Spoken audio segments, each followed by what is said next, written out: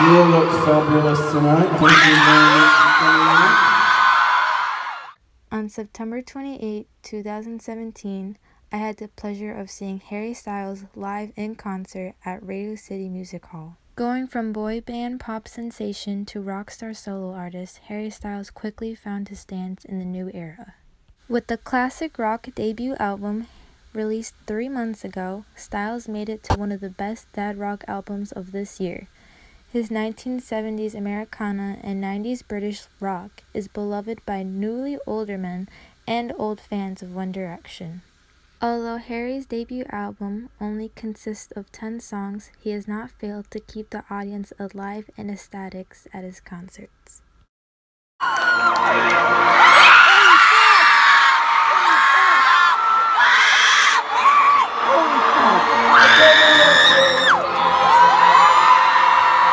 And they need to dance with me, please.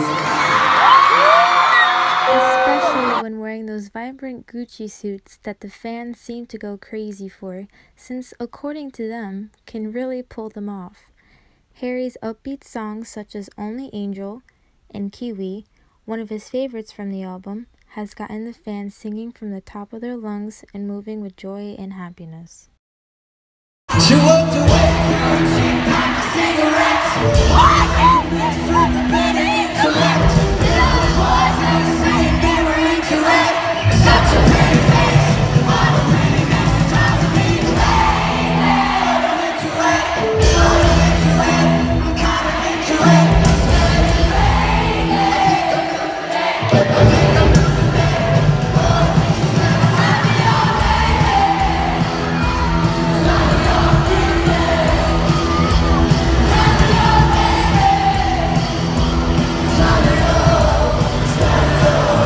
Sign of the Times, that was dropped on April 7th, serves a kind of indie rock and a spacey rock vibe.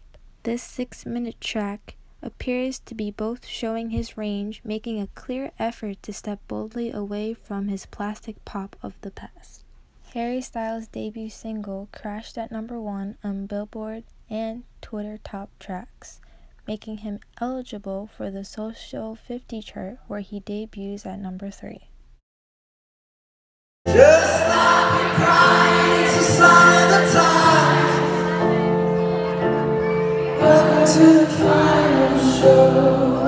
Hope you're wearing your best clothes. We never learned we could be before.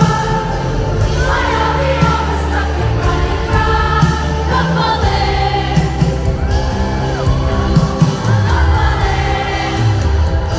Harry also performed one of the songs he wrote for Ariana Grande, Just a Little Bit of Your Heart, causing an emotional performance in which the audience decided to sing a cappella with Harry.